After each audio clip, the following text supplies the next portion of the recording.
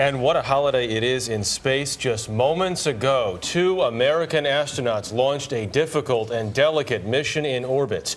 They are heading out on a spacewalk to finish repairing the International Space Station's cooling system. The astronauts' spacesuits are getting extra attention this morning after problems on their first spacewalk. Terrell Brown is with us this morning. Good morning, Terrell. Vanita, good morning to you. The astronauts are relying on 35-year-old spacesuits to keep them alive. They provide oxygen, protect against radiation, and apply pressure to prevent the body from expanding in the zero-gravity environment.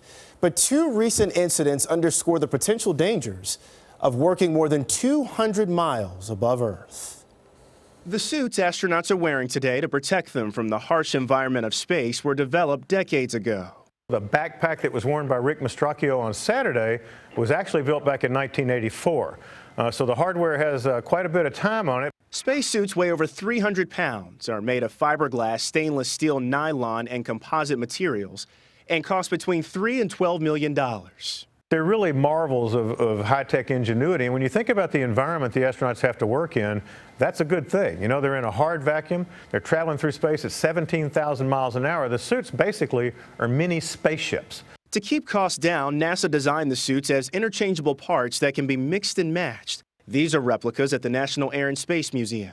Now they have components enough to make 3 or 4 suits up on board the International Space Station, as opposed to having components to making a dozen. The suits are regularly tested and updated, and although problems arise, they are rare. My fingers were cold, but they're starting to warm up nicely now. Rick Mastracchio and Mike Hopkins spent 5.5 hours in space on Saturday, finishing their walk ahead of schedule. But at the end of that mission, while entering the station, Mastracchio accidentally flipped the wrong switch. And could you just confirm that was a very brief moment? It was 1 or 2 seconds, Aki. That allowed a small amount of water into Mastracchio's backpack, which can be extremely dangerous in space. NASA was forced to delay the second spacewalk a day because Mastracchio needed time to assemble a new dry suit. During a July spacewalk, an Italian astronaut's suit started leaking, filling his helmet with water. NASA says that incident had no relation to Saturday's water leak.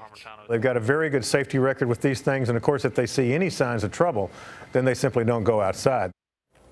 The astronauts have snorkel tubes and absorbent pads in their helmets to keep them, or in case of water. NASA says unless something goes wrong, the astronauts should be able to finish installing a new ammonia pump today. Vanita, Jeff. All right, Terrell, thank you very much.